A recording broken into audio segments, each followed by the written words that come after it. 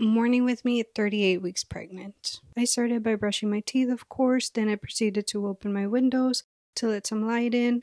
Then I went ahead and poured myself a bowl of cereal. I like watching it with some YouTube videos. I was watching Kylie Meets World. Then I refilled my Stanley with some water. It really helps to keep me hydrated during the day. Then I set up my laptop so I could do some work. Then I went ahead and cleaned up my living room and my kitchen. They didn't need a lot of work, but they needed some work, and I had some dishes that needed to be washed. These are some satisfying before and afters of both the kitchen and living room.